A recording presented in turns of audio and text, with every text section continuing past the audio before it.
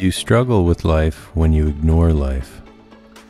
Actively engaging in a belief system is an act of ignorance because you must distract yourself from the present moment and ignore the present moment in order to imagine a situation other than the one you're actually experiencing, here and now. Belief is mental imagery superimposed on what's right in front of you. Movies can only hold your attention when you ignore the screen that they're being projected onto. Beliefs are mental movies. The challenge with letting go of your beliefs in favor of your direct experience of reality is that reality doesn't try to comfort you. Reality is simply what it is. This means that when circumstances become challenging, there's nothing there to lean on or to hold your hand. So why on earth would you not side with a nice, comforting belief to help you weather the storm of life's difficulties? Because weathering these storms keeps you intact, keeps the resistance identity in place so that you are still in opposition to the flow of life once the difficulty passes. When you accept reality as being enough, then difficult circumstances will always work to strip you, your identity, of any inauthenticity, any ugliness, anything that suggests that reality as it is not enough and should be changed. Remember, the moment is what's real, not you. When reality becomes enough, you are no longer needed. That's when the constant suchness of every unfolding moment shines through like 1,000 diamonds. Reality is what's beautiful, not your beliefs about reality. The attachment to belief runs deep. After all, when you first enter the world, beliefs are how your consciousness tries to make sense of its surroundings and find its place in them. Over time, as you adjust to being in the world, your beliefs start to merge with the identity that's been forming from your identification with the body and its thought processes. Eventually, an intricate and highly complex me starts to develop, which acts as a conduit and filter for all future beliefs to pass through. While this fundamental me may be highly complex, it's nevertheless a fiction and could be revealed as such upon close examination through direct self-inquiry. Simply ask directly, what exactly is I or me? Immediately you're given an answer, which is that there is no answer.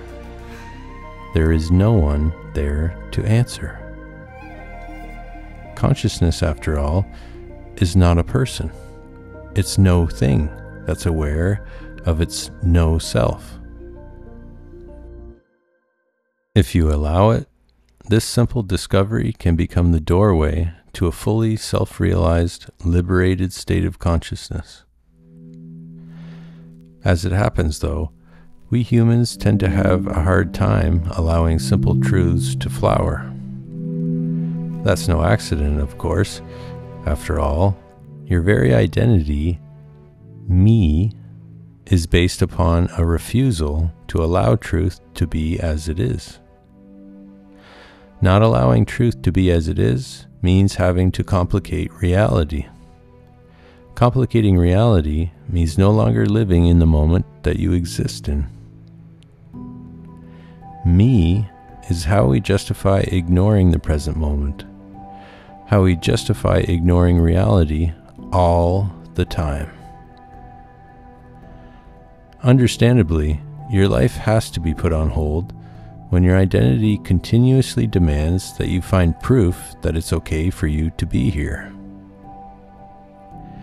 Your identity is both a blessing and a curse. A blessing in that it allows you to function more easily in a world made of other identities. A curse in that who you really are is not an identity. The essential building blocks of your identity began at birth, but the predominant structure of the supposed me has been heavily influenced by those closest to you, mainly your immediate family. One of the most unhelpful tendencies that you've inherited from your family is the need to be rewarded and avoid punishment. This tendency takes time to fully notice and can be one of the trickiest ones to let go of, since it infiltrates almost all of your actions and drives almost all of your goals and ambitions. Unfortunately, being raised through reward and punishment has also made you more susceptible to other belief systems, which also use reward and punishment as a tool to hold your attention and influence your behavior. Think almost every religion.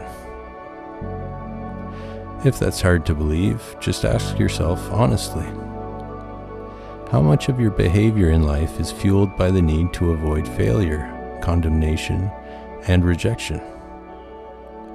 Or rather, how much of your behavior is fueled by the need to succeed, gain approval, and be included?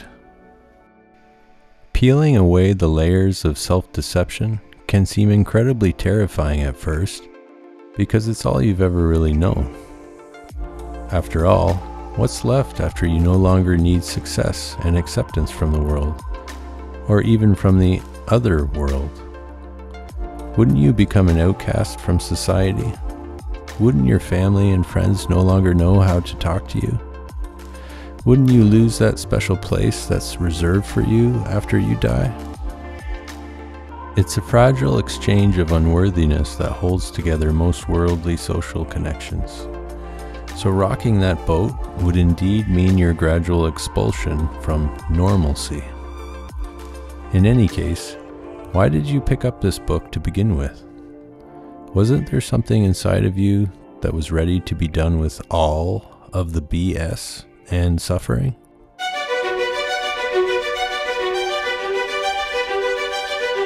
Waking up to reality is an epic life change. It's all-consuming. To be on the path of truth means that your life will not be separated into different types of experiences anymore, but instead will become one experience everywhere you go. In other words, you won't just devote a certain part of your day to waking up. Your whole day, everywhere you go, is now going to be about waking up. This means that tucking your tail, biting your tongue, and keeping the peace can have no place inside of you anymore.